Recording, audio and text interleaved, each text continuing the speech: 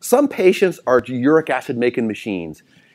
It might be in their family history. Dad had gout, grandpa has gout. My dad's got gout, as a matter of fact.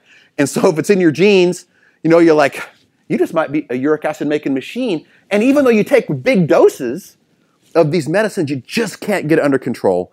And you may gradually continue to build up uric acid in your body, even on medicines. I just saw a gentleman yesterday who came to my clinic. He'd been on allopurinol 3 years, still having attacks. Like, what the heck is going on? This is my first visit with him.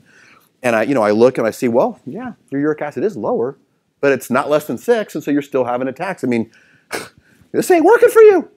You know, that kind of thing.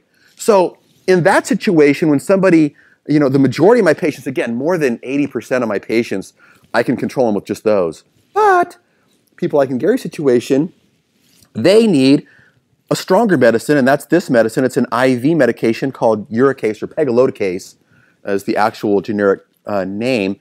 And what that does, as Gary was mentioning, is that breaks down uric acid. It's an enzyme. So it's a protein. And the reason you can't swallow it like a pill is, as you know, when you swallow proteins, you break them down in your stomach. It wouldn't work if you swallowed it. That's why it has to go in through an IV. It has to get into your blood and start breaking that uric acid down. And just like Gary said, that uric acid that was high will quickly go way low when the medicine's working like it's supposed to.